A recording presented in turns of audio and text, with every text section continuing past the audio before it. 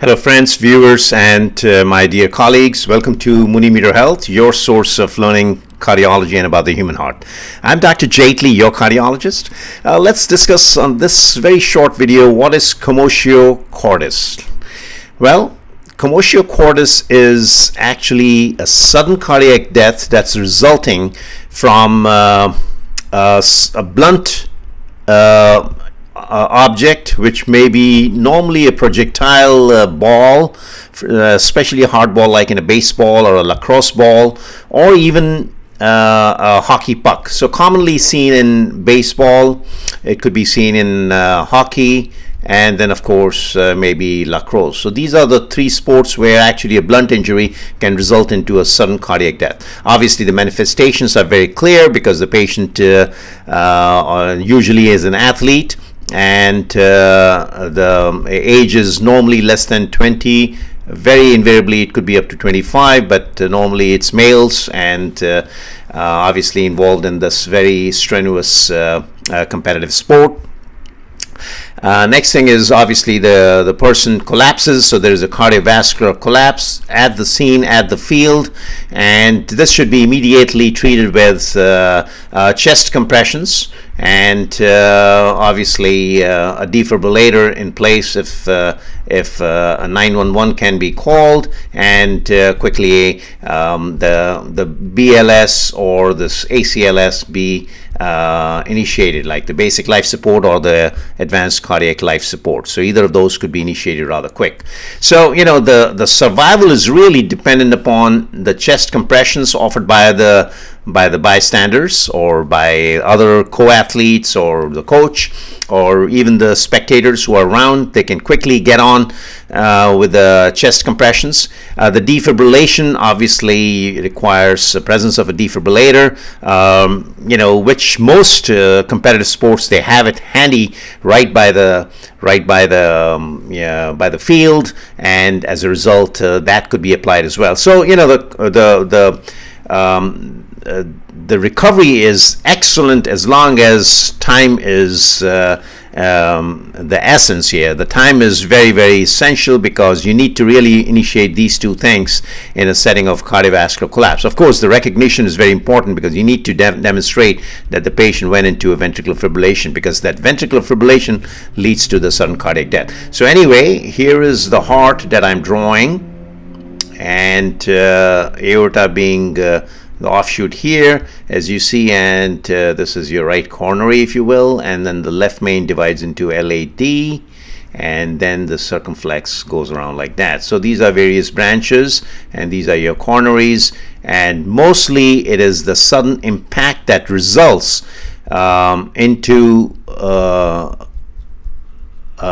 this impact over the chest, which could be rather from a projectile object, resulting into this cardiovascular collapse, resulting into VF, and therefore the sudden cardiac death. So, now remember, the person may have some structural disease, may not have structural disease. So once the patient recovers, then obviously certain testings will have to be immediately done. First, rule out the structural heart disease. So you obviously need a 12-lead ECG. So that'll have to be completed. A Holter monitor may have to be done, which is a 24-hour, as we know. A stress test, because now you need to do an exercise stress test to physiologically ascertain if there was any arrhythmia that was introduced during the